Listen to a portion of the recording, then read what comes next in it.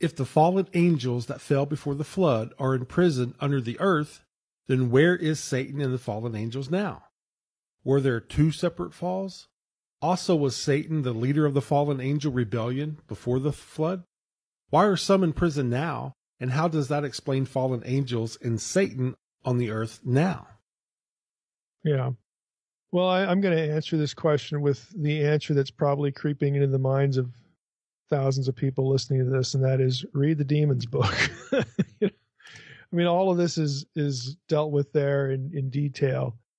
So I'm not going to repeat all that information here, but the short form is Satan is the Lord of the dead, the underworld. So that's his, if we can use this phrase, that's his living space now, as it were. That's where he was, banished at his own rebellion, back in the garden. He can come and go as he wants.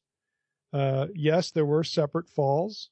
Okay, there are really three falls, three rebellion events is a better way to put it.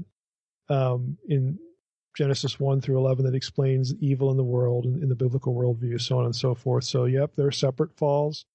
There's no indication in the Bible that Satan had anything to do with the Watcher rebellion or the rebellion of Genesis 6, 1 through 4. There's no verse that ever says that.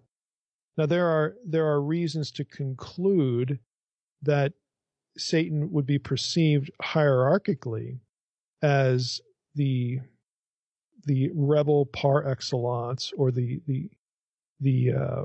sort of the archetype, or the rebel that gets the most street cred among all other rebels. There's a reason why he's sort of talked about or cast in certain passages as having preeminence over the other ones. And again, read the Demons book for all that.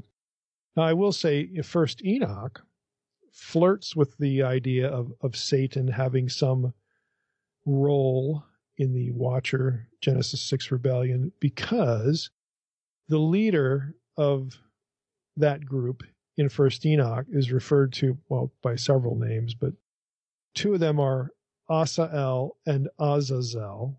They're used interchangeably for the lead Watcher. Now, those two terms become terms that are applied to Satan and the domain of Satan being the wilderness, the place that's un-Eden, the place that's anti-Eden, the place that is antithetical to what Eden was in biblical thought.